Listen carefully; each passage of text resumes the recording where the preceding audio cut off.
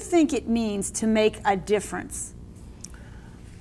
I think, and especially in my case, it takes the humdrum out of life. It's a teaching tool. And really, it's a elevating tool for people who formerly thought that they couldn't do anything. Mm-hmm. You know, when I came along very young, people thought poor people stayed in their place, rich people stayed in their place. We were all separated to a degree, especially when it came to helping each other.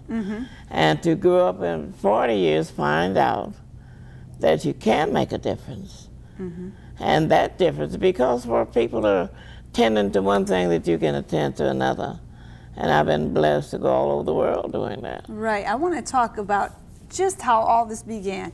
Here you are at one point in your life, you have 10 children, mother of 10 children, doing all that, and suddenly you begin to get an awareness that you want to make a difference or do something. Mother of 10 children, mother divorced, raising them all mother on welfare. And so what was the thing that the catalyst, or what turned you to say, I'm going to do something, and how did you start?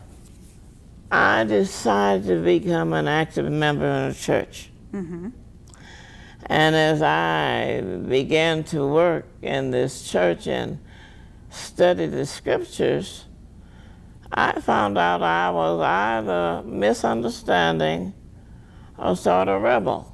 And I began to search the scriptures. We just search them, and in them you find life. And I began to search. The scripture tells me that I could do all things through Christ who lives in me. Right. And then one scripture tells me, well, prove me and see if I won't do it. So you had to test the waters, right? Yeah. So that's how I started. And how did you begin? What was your first My project? first attempt was to talk to my friends about it. And we were all ADC recipients. And I said to them, let's start a prayer band. A group of ladies, that we'd have prayer at each other's home. And as I began to get this into my head, our church was raising funds. The church that I attended was raising funds for some kind of project. And I told them that I would help because I consider myself a good cook, you know, at that time. Well, you better be with 10 kids. Yeah, you better.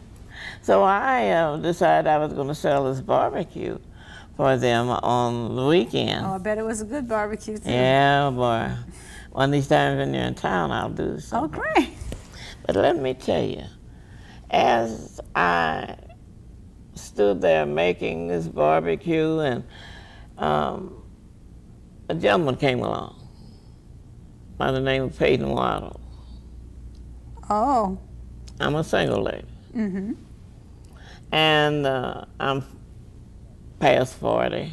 And you got 10 children. And I got 10 children. My baby was 3 years old. And the gentleman said that he wanted to buy some of the barbecue if he didn't come back for us to give it to someone.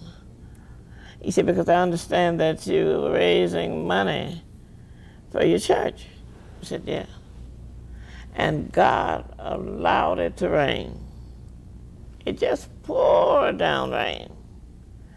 And he offered to help us take our food inside the house because we was out on the street.